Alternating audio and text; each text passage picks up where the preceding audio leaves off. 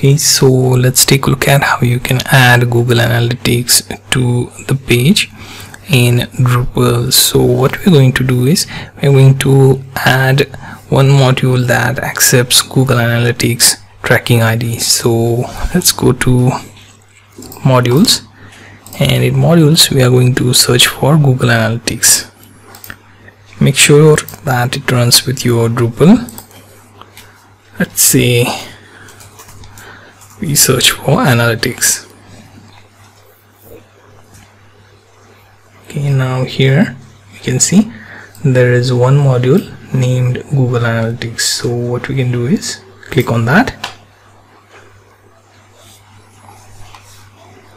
Now in our Drupal website, I have to first log in. Okay, now once logged in, we have to find a way to install this module by going to extend, and then here you can click on install new module. Okay, now here let's scroll to the bottom and find out which version applies for your case. Copy tar.jz, copy link location, install from URL. So here's where you paste that and click on install.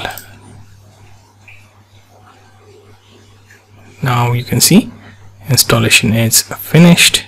You can go back to administration pages, click on extend. Now here you can see Google Analytics. Simply check the box, click install.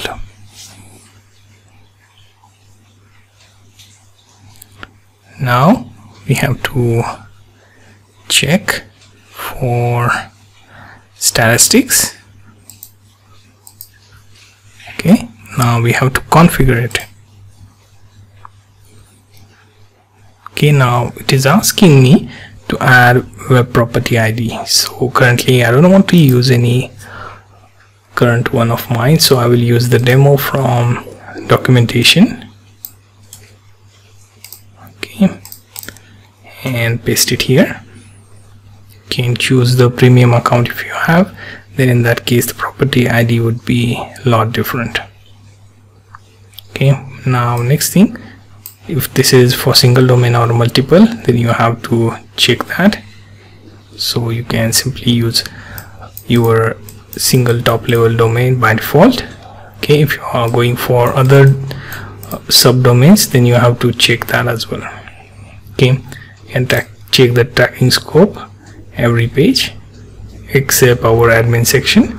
Then the roles for, let's see, anonymous user, because we don't know who is going to check the page. Then users, we are not going to customize this. Links and download, we are going to keep it as is. Status message of type, we can ignore that. Search and advertising, we will leave it for now. And privacy, anonymize visitor IP address, so keep it as is. Then there are a few other options like custom dimensions. We can ignore this unless you are working with custom dimensions.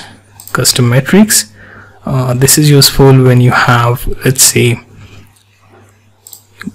global variables and user tokens. Then you have advanced settings, so here you can use custom JavaScript code before and after, and also enable debugging. So I'm going to leave this advanced settings part and save the configuration.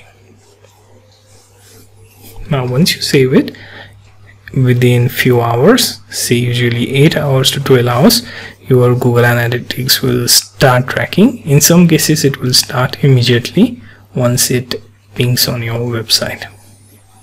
So you get the idea how to add Google Analytics property ID to your Drupal website and get your website statistic tracked from every page.